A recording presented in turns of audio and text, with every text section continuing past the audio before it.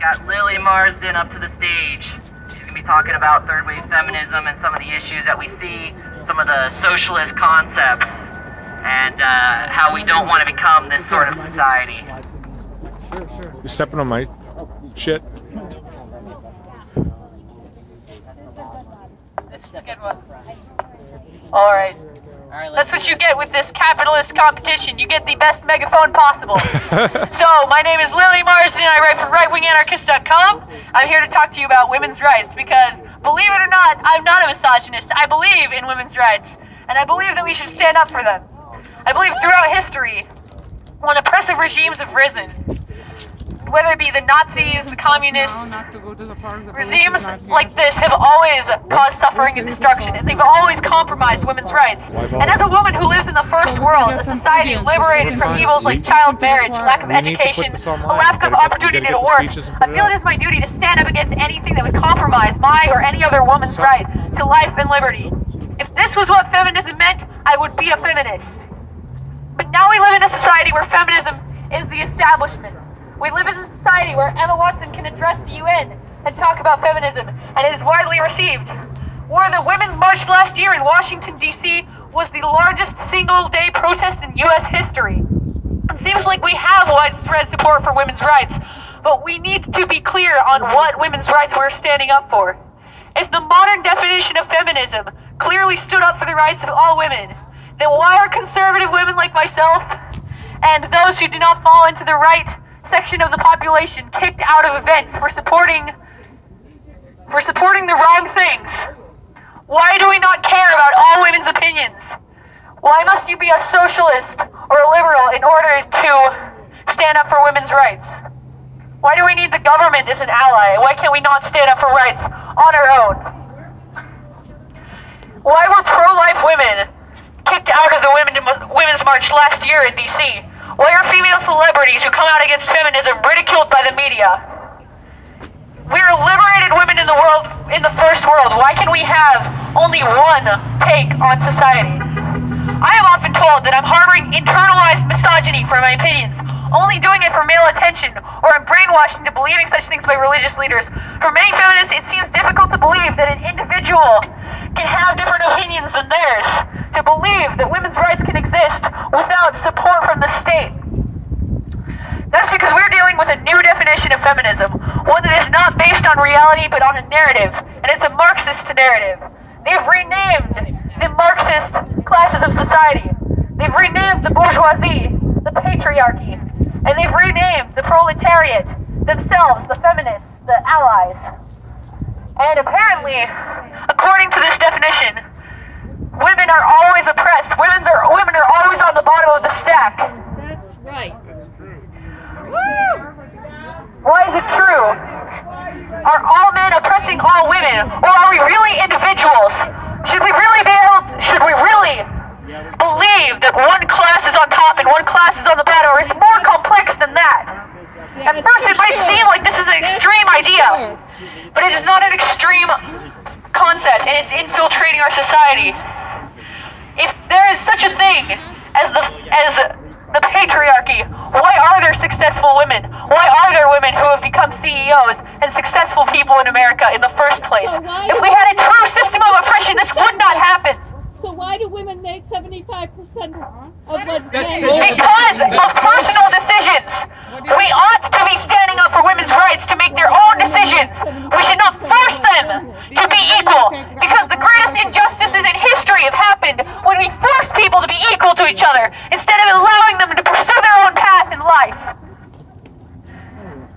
This Marxist idea has invaded our schools, it's invaded our public spaces. There were people at our last Resist Marxism event holding hammer and sickle flags, wearing jackets with Mao on it, who got angry at me when I said millionaires are people. There are people out there who would dehumanize men because they see them as the upper class and they are the lower class. And that's their only definition of reality. Robin Morgan, an editor from Ms. Magazine, was once quoted saying, "I believe man-hating is an honorable and viable political act, that the oppressed have a right to class hatred against the class that is oppressing them." At a Boston Free Speech rally, I was ridiculed for saying that men should have rights too. Not content to rally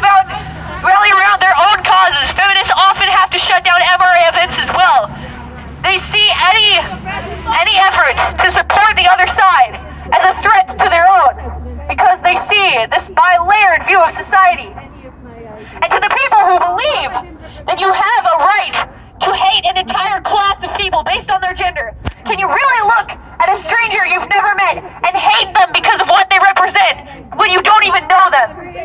Is every man guilty from birth just because of how they were born? I know I might be accused of making a straw man of the other side, but I've seen this in my college. I've seen this published from the feminist majority, a company that sponsors U.S. senators. When you view society as class warfare, you only distill an individual down to their class, race, and gender. Their ideas no longer matter. It's all about how they appear on the surface. And that is why as soon as we walk into a rally, we're called Nazis. We're called these names by people who do not listen to us. This kind of thinking, when applied to economic classes, caused mass arrests in the Soviet Union. And we cannot let this become the new definition of women's rights.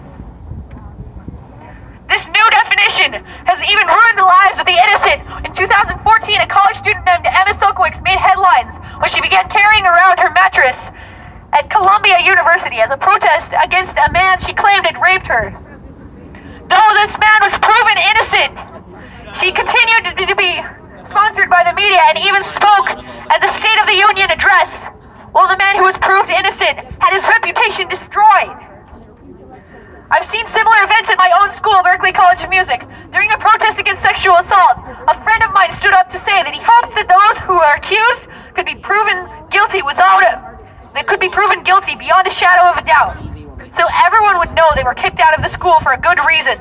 He knew that just an accusation of assault, whether or not it was true, could ruin a reputation. The statement was immediately met with backlash from the assembled crowd, who claimed that he was perpetuating rape culture by not believing the victim immediately. Ladies and gentlemen, do we really live in a society where we would suspend an individual's right to be innocent until proven guilty in the name of women's rights? We cannot let the stand for women's rights turn into an oppression contest between genders. We cannot collectivize ourselves. As Ayn Rand once said, the smallest minority is the individual. So in order to truly be an intersectional feminist, you must stand up for minority rights, and minority rights are individual rights.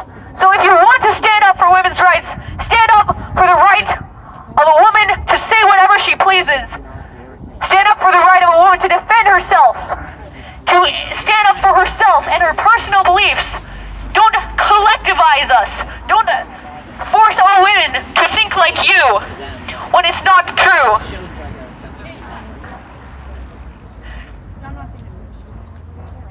You got it. That was it?